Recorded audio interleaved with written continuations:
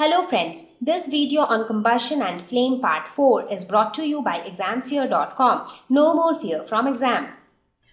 So now that we understood what is combustion, which kind of substances undergo combustion. Now what do you think? Do you think that combustion can happen just anytime we want? So a substance, maybe a paper, will just start burning on its own anytime? Had that been the case, then every time it would have been fire everywhere and everything would have got burned by now.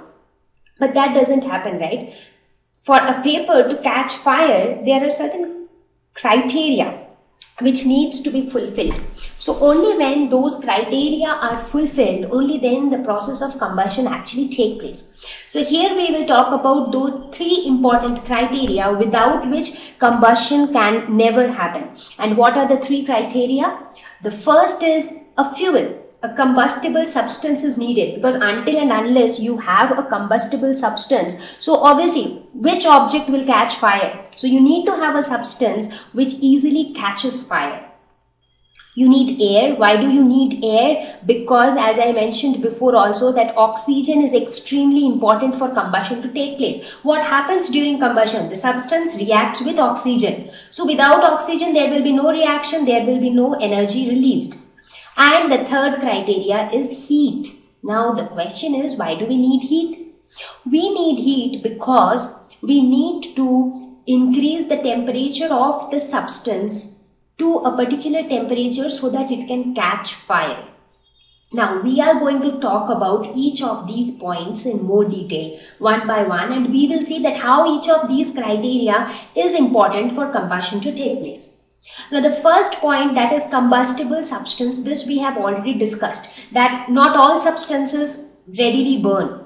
So those substances which easily burn to produce a lot of heat and light, they are called combustible substance, and one such combustible substance has to be present for combustion to take place.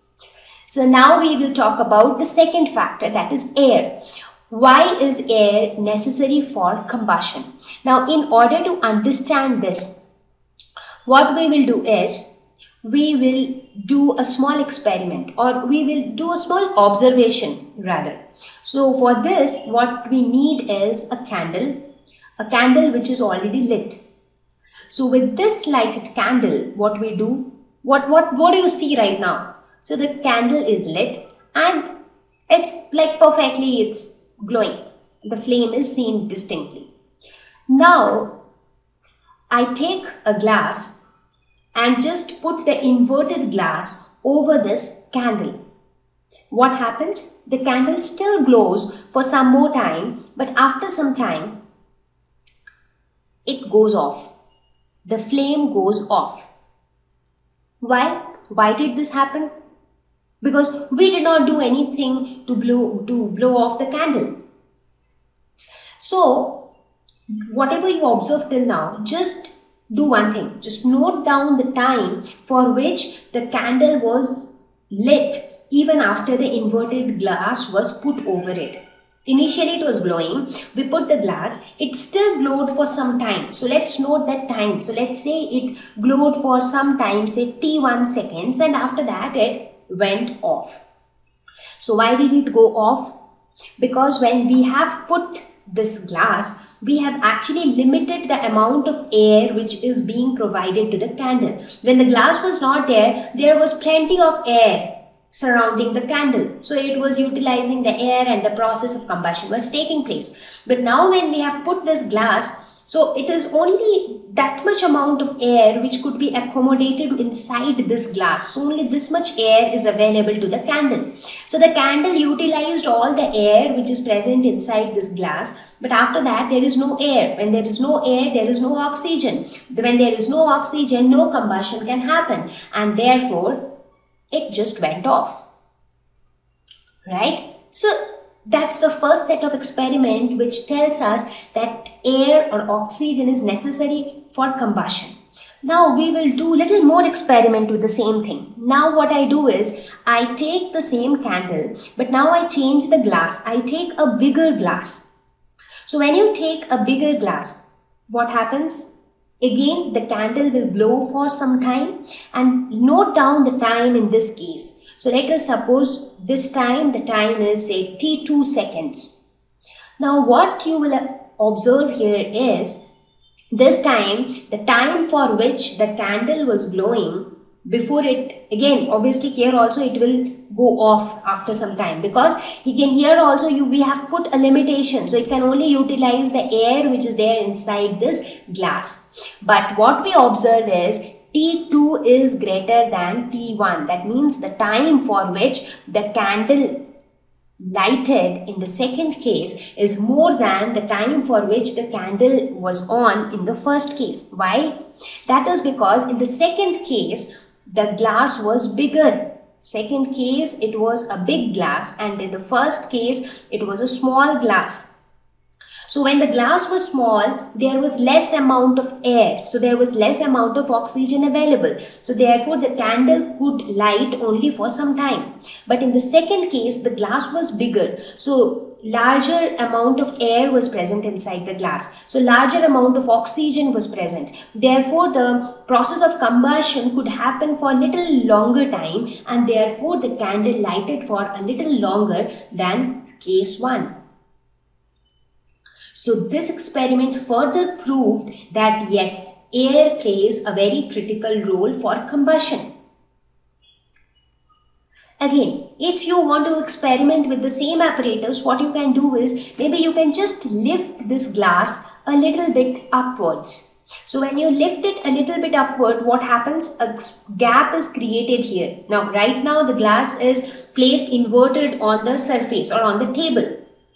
But if you lift it a little upward, what happens is a gap is created here. So some amount of air will enter through these gaps. Therefore, in this case, the candle will not immediately go off. Instead, it will start to flicker. And why the flame flickers? The flame flickers due to limited supply of oxygen, or due to insufficient supply of oxygen. So these experiments proved that air is very, very necessary for combustion. In fact, you can try out this experiment also. You will find it interesting. You will say that in one case, you take one candle and cover it with an inverted glass. In the second set, instead of one candle, you take 3 candles and cover it with an inverted glass of the same size. Now, what do you observe? In the first case, the candle glows for some time and then goes off. And in the second case also, all the 3 candles, they glow for some time and then go off. So let's suppose in this case, the time for which they remain lighted after the glass is being put is T2. And in this case, let's say it is T1. So in this case, which will be more?